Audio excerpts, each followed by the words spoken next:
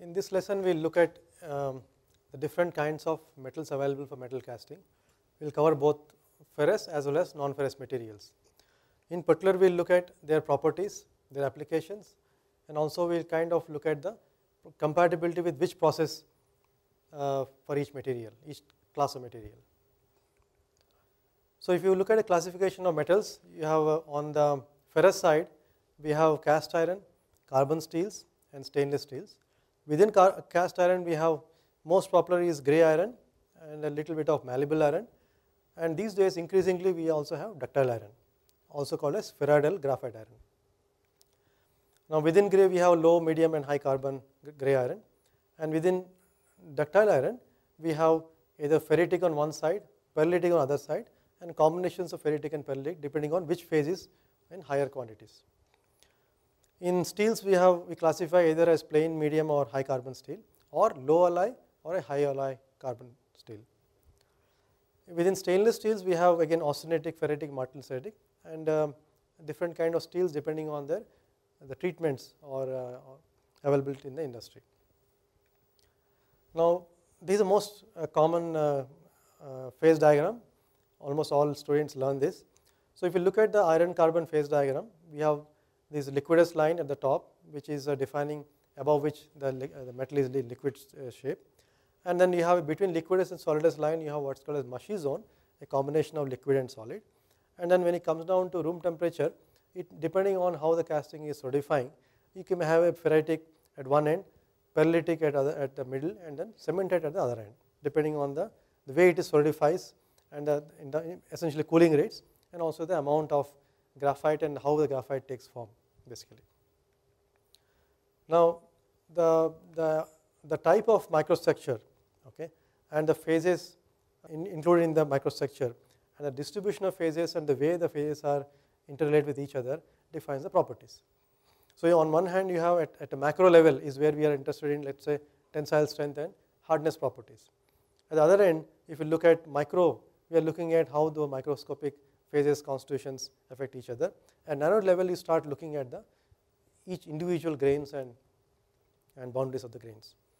Meso comes in between micro and macro. We say meso as for referring to a scale which is between microscopic scale and a macroscopic scale. Now, if you look at cast and ductile iron, we have several phases here, and depending on the composition and the strength, these are designated as, in case of grey iron we say Fg, and 220 refers to the tensile strength in megapascals. So, you have 220, 260, 300, these are some of the widely used grey irons. In Sg iron or ductile iron, again similarly you may have 400, 600, 800, these are only some of the various grades, you can have many more in between these numbers. Okay. The composition of all these alloys is similar, but right. Sg ions have much higher strength, so how is that possible? Yeah, that's basically coming out of the treatment or conversion of grey iron into ductile iron. Essentially, the strength of grey iron is low because the graphite or carbon is in a flake form, and remember that graphite essentially is a very weak material compared to iron. So, when it's in a flake form, it creates sites for easy fracture. So, tensile strength is not very high. When you treat grey iron with, let's say, magnesium or cerium, these graphites take the form of spheres or spheroids. Okay. The moment it becomes spheroids, the tensile strength increases because now it cannot crack or rupture so very easily. The benefit is significant.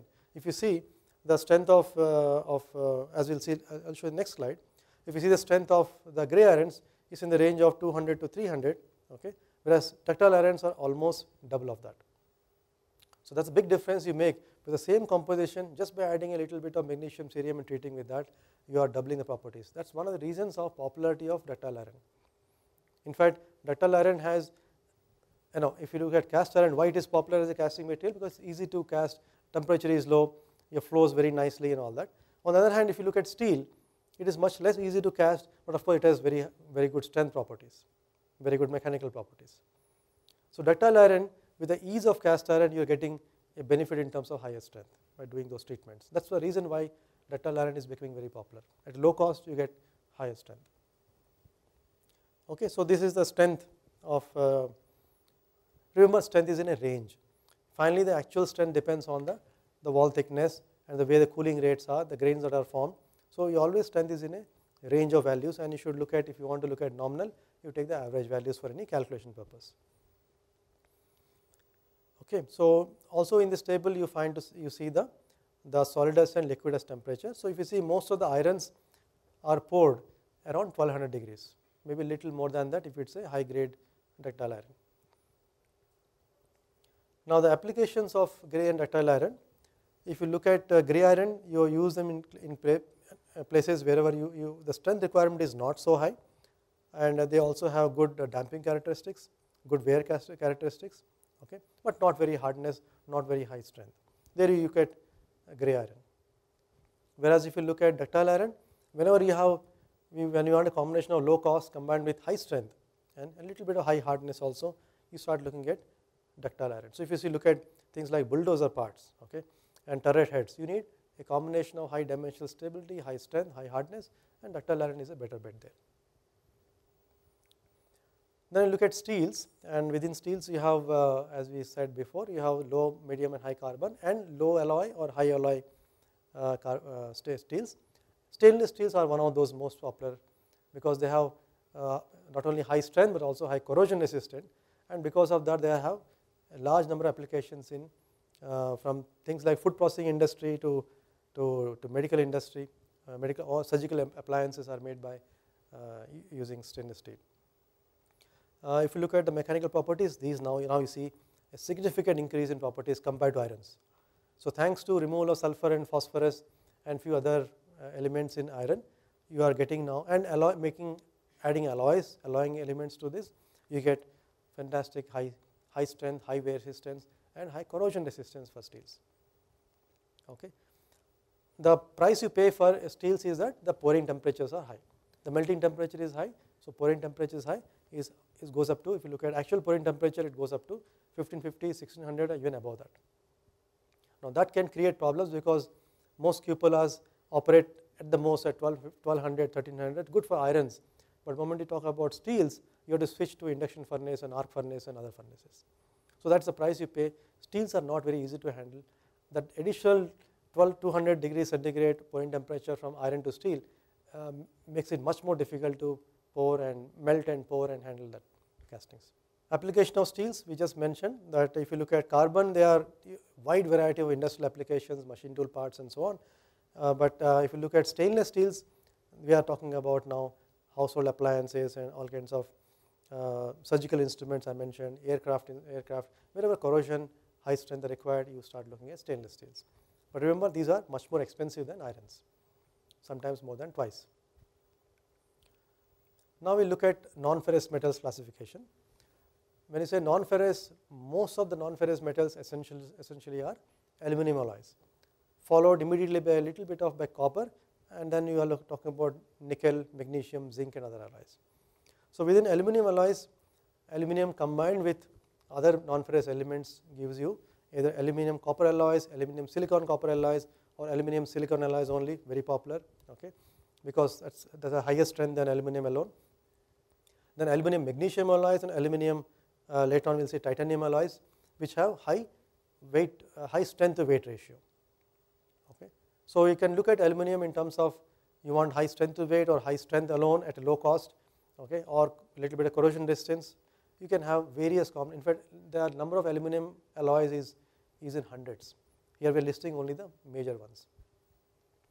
Similarly, copper is good for not only high strength but also high corrosion resistance.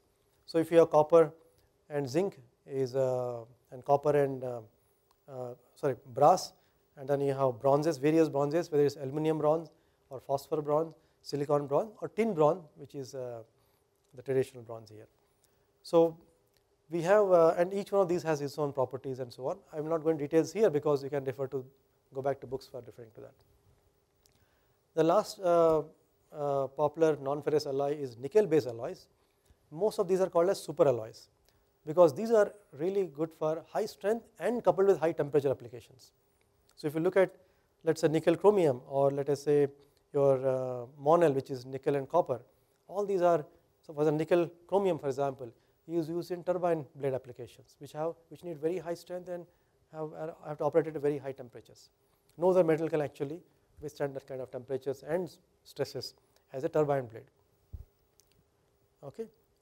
So now aluminum alloys, we need to understand the phase diagram of aluminum silicon, because this is the most common non-ferrous alloy which is used in casting. So if you see on the left side you have silicon 0%, aluminum 100%. On the right side you have aluminum 0% and silicon 100%. And if you see around 12% you have aluminum silicon eutectic, and eutectics are characterized by a single melting point. Essentially we say freezing range is 0, because unlike other compositions which are compositions of the alloy where you have a range of freezing temperatures, here it is single point. So this eutectic composition, although it is an alloy, behaves like a pure metal in terms of melting, in the sense that it has a single melting point. What you see on the bottom also is the typical grain structure of aluminum silicon alloys, from pure aluminum, almost pure aluminum and pure silicon to the eutectic composition there. No, for middle one is the 50% silicon composition. Now here are some typical aluminum and copper alloys which are used popularly, and you can see the major constituents are silicon, copper, magnesium, phosphorus, manganese and lead, and then tin and zinc. Okay. But most of the major alloys we talk about silicon and copper as the main constituents. Okay. So this is as per the international standards. Now if you look at the properties of those aluminum alloys, you notice that as we move from aluminum, copper towards magnesium, more magnesium, and towards bronzes, which is more copper, the strength will increase anywhere from starting from 240 to 62 all the way to more than 300 there. Hardness is not very high, so remember that aluminum alloys are not really meant for high strength applications, they are more meant for structural elements where you don't need, where strength is not a major criterion. Now aluminum alloys are characterized by low density, whereas the moment you talk about copper, you are looking at very high density. In fact, it approaches or even exceeds that of iron. So the copper is a very heavy metal. But in terms of melting temperatures, most of these will be, if it's aluminum, it is below 700, below 800 definitely. If it's copper, it is around 1000 or so. So these are all low melting point alloys. Applications wise, if you look at those 4 or 5 major metals, aluminum you can start looking at, and especially aluminum, silicon, copper, cylinder blocks and cylinder heads, okay, various aircraft fittings, okay, various casings, exhaust systems. These are popular because there are structural elements where you need to cover it, you need to reduce the weight, but it doesn't need any strength requirement. A casing doesn't need any strength, it just has to apply, it has to cover an area. So there aluminum is a great thing because you are saving on the weight. Whereas the moment you talk about aluminum magnesium alloys, it is an aircraft or aerospace material because it has very high strength to weight application. Except for when you talk about turbine blades, where you need also high strength at high temperatures, we switch to super alloys. The copper based metals alloys are very good for not only good corrosion resistance but also for good bearing properties. So marine applications where you need high corrosion or various bearings where you need high low friction, copper is the metal of choice, or copper based alloys are the metal of choice. Now this is important. What we look at here is the various metals which we talked about, ferrous as well as non-ferrous, especially focusing on aluminum because that's the most popular non-ferrous metal, the suitability for different processes. So if you look at things like sand based processes, which are the top 3 band, the brown, sand casting processes are good for any metal because sand has a very high fusion point. Whereas if you see the bottom 3, which is a blue, these are metal mold based processes. The mold is made up of usually steel. Now you cannot pour steel and then pour into a steel mold because the mold will get damaged. So you have to obviously pour less metals with lower melting points into the steel molds. So if you see the last bottom right corner, the aluminum alloys and metal molds go very happily together. Similarly, if you look at the top top left quadrant, sand and ferrous goes very well together because sand has a very high fusion point. It can happily take the ferrous metals which have a higher melting point. Okay. In between which we should look at things like lost wax investment casting process or a lost foam process, which is essentially polyurethane foam being used to create the sand mold, or replicas where the foam is burnt off and creating a cavity. These are also good for most metals, except that in terms of industrial applicability, because investment casting is a little more tricky process and it is meant for thin walls and let us say metals which are difficult to machine, the combination of investment casting and let us say stainless steel works out very nicely. So stainless steel is difficult to machine and investment casting is good for creating parts with thin walls and very low, very good surface finish and high tolerances. So you do not need to machine those parts, near net shape parts. So a combination of investment casting and stainless steel works out very well. So most surgical instruments, for example, are made by investment casting of stainless steel. Yeah. So you specifically represented for gravity die casting. You have put a dash against cast iron, whereas we know, as you told about this castability about ferrous metals. As you see, ductile iron and steel are you have put a cross against gravity die casting, but you have specifically put a dash against cast iron. Yeah. So cross definitely means not possible, okay, or not used for various maybe economical reason. A tick mark obviously means it is very good for that, and we have a green tick mark and red cross. The orange dash means that it's perhaps possible. Okay. So if you say here we said cast iron and gravity die casting, we put a dash, which means that it is neither impossible nor it is widely used. It is possible but not very widely used. Why is that? The reason we just now said is that gravity die is made up of a steel mold, and then in steel mold if you put iron, the mold life is not going to be very high.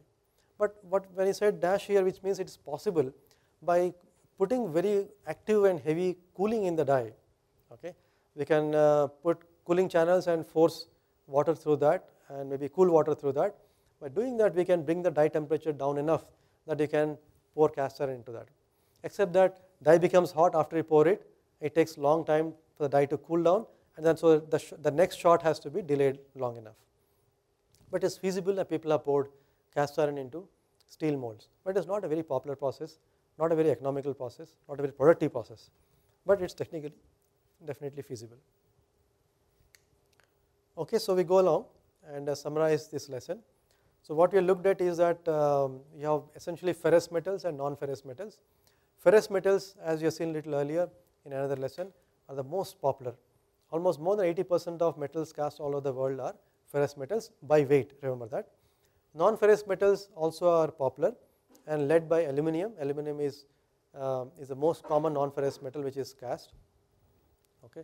Aluminum is the most popular non-ferrous metal which is cast.